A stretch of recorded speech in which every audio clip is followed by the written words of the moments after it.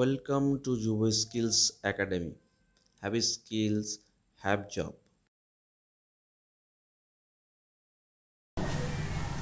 Welcome back to students. আমি রাজীব। আজকে আবার একটি ভিডিও ক্লাস নিয়ে তোমাদের সামনে হাজির। তো এই ক্লাসটায় আজকে আমরা যেটা পড়ব বা দেখব that is payment voucher. Payment voucher সম্বন্ধে প্রথমে একটু জানবো, তারপরে সেটা কিভাবে আমরা ট্যালি ERP 9 সফটওয়্যারে এন্ট্রি করি সেই জিনিসটাও দেখব। তো ফার্স্ট একটু শুনে নাও যে পেমেন্ট ভাউচার কি বা কেন আমরা এই ভাউচারটা ইউজ করি।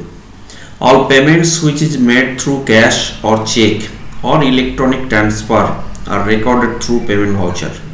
Means what? Cash বা চেকে যদি কোনো পেমেন্ট হয়, কোনো পার্টিকে যদি আমরা পেমেন্ট করি, সেই ক্ষেত্রে আমরা যে ভাউচারটা ট্যালি ERP 9 এ এন্ট্রি করি সেটা হলো পেমেন্ট ভাউচার।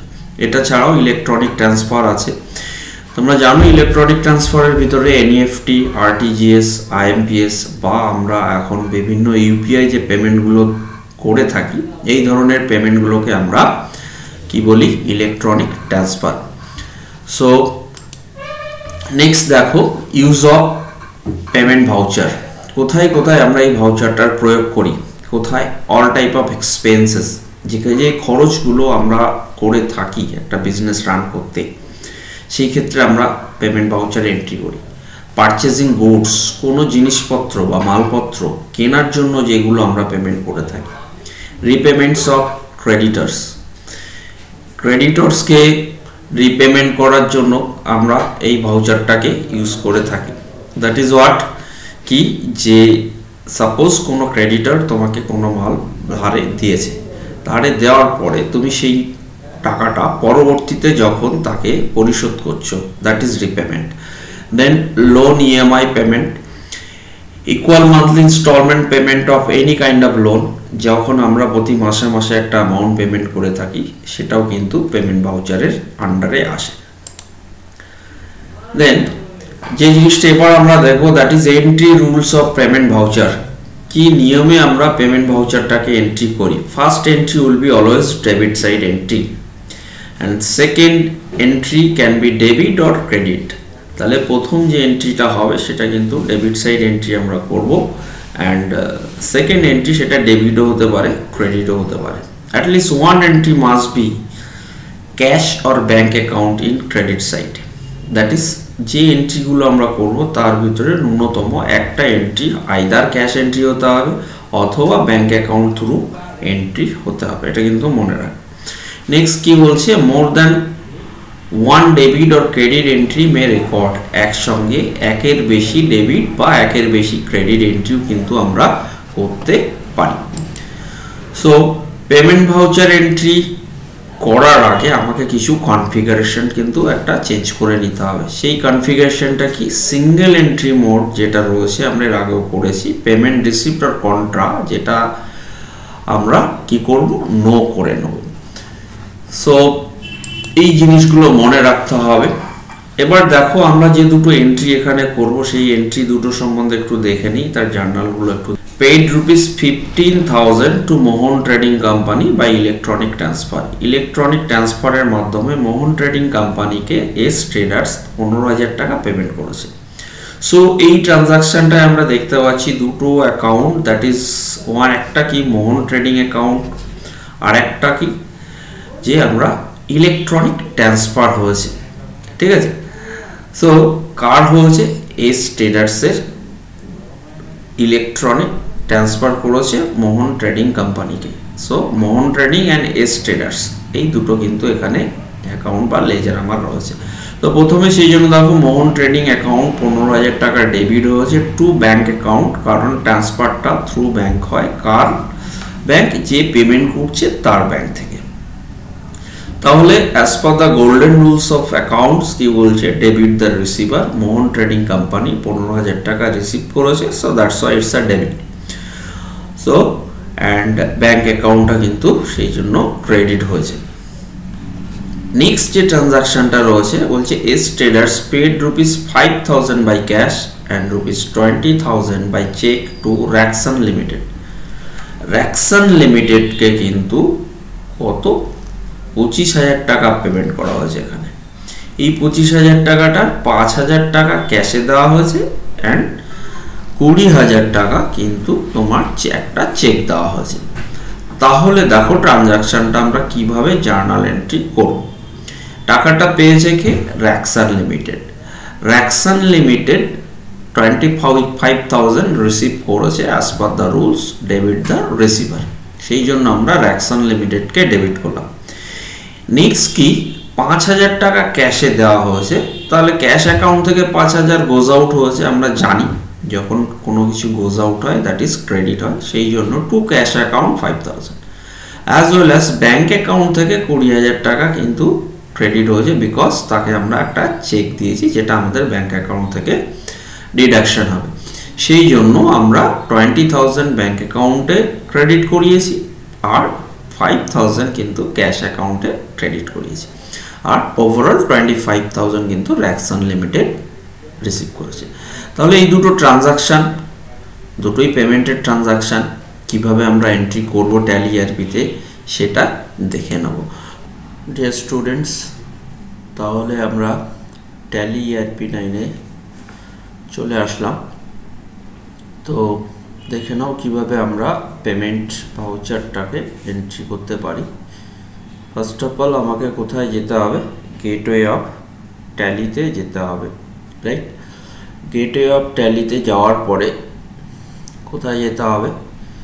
আমাকে যেতে হবে accounting voucher.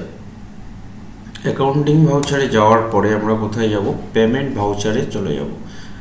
Payment ভাউচারে F5 create করলে কিন্তু এখানে আমরা পেমেন্ট ভাউচারে চলে আসতে পারি, ঠিক আছে? সো পেমেন্ট ভাউচারে কি প্রথমে আমাদের ডিআরটা এন্ট্রি করতে হবে, তারপরে আমরা সিআরটা এন্ট্রি করব। তো ডেবিট, তাহলে আমাদের যে ট্রানজাকশনটা ছিল সেই ট্রানজাকশনটা আমরা দেখে নিই। প্রথমে কি ট্রানজাকশন ছিল? ফার্স্ট ট্রানজাকশনটা ছিল তোমার যে S traders paid ₹15,000 two Mohan trading company by electronic transfer, right? Electronic transfer বলতে আমরা কি বুঝি? যে এখানে আমরা এনইএফটি করতে পারি, আরটিজিএস করতে পারি বা আইএমপিএস করতে পারি। তো এখানে দুটো অ্যাকাউন্ট অ্যাফেক্টেড, একটা মোহন ট্রেডিং অ্যাকাউন্ট আর একটা হচ্ছে এস ট্রেডার্সের ব্যাঙ্ক অ্যাকাউন্ট। তো এখানে যেহেতু স্পেসিফিক কোনো ব্যাঙ্ক অ্যাকাউন্ট নেই, তাহলে আমরা কিন্তু ব্যাঙ্ক অ্যাকাউন্ট লিখতে পারি, বা আমরা যদি জানি এস ট্রেডার্সের ব্যাঙ্ক অ্যাকাউন্ট কোন ব্যাঙ্ক থেকে যায় সেই অ্যাকাউন্টটাকেও কিন্তু আমরা এন্ট্রি করে দিতে এখানে পারি। তাহলে মোহন ট্রেডিং অ্যাকাউন্ট 15,000 ডেবিট হয়েছিল আর ব্যাঙ্ক অ্যাকাউন্ট 15,000 ক্রেডিট হয়েছিল। সো তাহলে আমরা প্রথমে মোহন ট্রেডিং অ্যাকাউন্ট লেজারটা বানাবো। মোহন ট্রেডিং অ্যাকাউন্ট লেজারটা আছে কিনা দেখে নেওয়ার জন্য আমরা এখানে স্পেস বার ক্রিয়েট করে লেজার লিস্ট অফ লেজার থেকে দেখে নিতে পারি। লিস্ট অফ লেজারে যদি আমাদের মোহন ট্রেডিং অ্যাকাউন্টটা না থাকে তাহলে আমরা অল্ট সি দিয়ে লেজারটা ক্রিয়েট করে নিতে পারি। সো মোহন ট্রেডিং কোম্পানি, ফাইন। তাহলে মোহন ট্রেডিং কোম্পানি, তাকে আমরা পেমেন্ট করেছি, তাহলে সে আমাদের কি ছিল? সানডে ক্রেডিটার্স, ঠিক আছে? তাহলে আমরা এটা আন্ডার সানডে ক্রেডিটার্স রেখে দেব।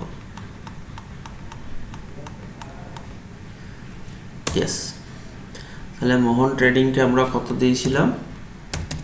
15,000 টাকা পেমেন্ট করেছি। তো এবার এন্টার দাও, দিয়ে এখানে অন অ্যাকাউন্টই রেখে দাও। সো দেন 15,000 ডিআর হলো, ডেবিট হলো। এবার ক্রেডিট কোন অ্যাকাউন্ট হবে? ক্রেডিট হবে ব্যাঙ্ক অ্যাকাউন্ট। তো আমরা এস ট্রেডার্সের ব্যাঙ্ক অ্যাকাউন্টটাকে দিয়ে দিতে পারি, রাইট? এস ট্রেডার্সে সাপোজ এখানে অ্যাক্সিস ব্যাঙ্ক আছে, এটা দিতে পারি, বা ব্যাঙ্ক অ্যাকাউন্ট লেজার ক্রিয়েট করে নিতে পারি, রাইট? তো এখানে আমরা অ্যাক্সিস ব্যাঙ্ক অ্যাকাউন্ট থেকে মোহনের পেমেন্টটা হয়েছে, সেই জন্য অ্যাক্সিস ব্যাঙ্ক অ্যাকাউন্টটা দিয়ে দিলাম। 20,000 ক্রেডিট দেখাচ্ছে রেড কালার মাইনাস ব্যালেন্স, তোমরা জানো কেন থাকে এটা। সো দ্যাট এখান থেকে আমরা এবার নেক্সট করি। তার ইলেকট্রনিক পেমেন্ট ডিটেলসের ট্রান্সফারটা এখানে দিয়ে দেবো। তো আমি আপাতত স্কিপ করছি। সো এখানে একটা ন্যারেশন আমাকে দিতে হবে, দিয়ে দাও। Being is traders paid rupees 15,000 to Mohan Trading Company, right, through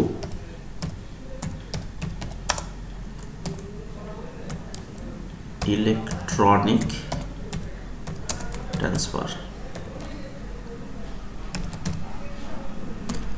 হলো। নেক্সট তাহলে এটাকে আমরা এস করে নিলাম। তো আমরা ফার্স্ট ট্রানজাকশনটা দেখলাম।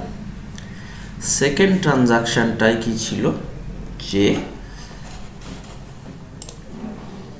S traders paid rupees 5,000 by cash and rupees 20,000 by check to Rexon Limited। তাহলে এখানে র্যাকসন লিমিটেডকে এস ট্রেডার্স পে করেছে। দুটো অ্যাকাউন্ট তাহলে কোথায় আসছে, এখানে দেখো দুটো ট্রানজাকশান হয়েছে, টোটাল পেমেন্ট হয়েছে 20,000 and 5,000, 25,000। তাহলে র্যাকসন লিমিটেড কত টাকা পেয়েছে, 25,000। তো র্যাকসন লিমিটেড টাকা রিসিভ করেছে, debit the receiver, that's 25,000 debit হয়েছে। ক্রেডিট হয়েছে কোথা থেকে, ক্রেডিট হয়েছে ক্যাশে দেওয়া হয়েছে 5,000 টাকা, মিনস ক্যাশ অ্যাকাউন্ট 5,000 টাকা ক্রেডিট হয়েছে। অ্যান্ড বলছে চেকে দেওয়া হয়েছে 20,000। তাহলে 20,000 তোমার কি হয়েছে, ব্যাঙ্ক অ্যাকাউন্ট ক্রেডিট হয়েছে। তাহলে 20,000 and 5,000, 25,000 ক্রেডিট হয়েছে, একসঙ্গে পুরো টাকাটাকে পেয়েছে র্যাকসন লিমিটেড। তাহলে দেখে নাও কিভাবে আমরা এন্ট্রিটা করবো। এখানে কিন্তু দেখো first deer debit the receiver, K receive করেছে, র্যাকসন লিমিটেড।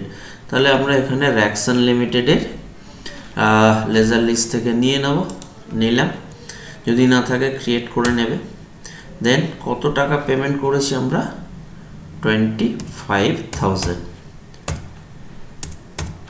হলো। নেক্সট অন অ্যাকাউন্টেই থাকলো।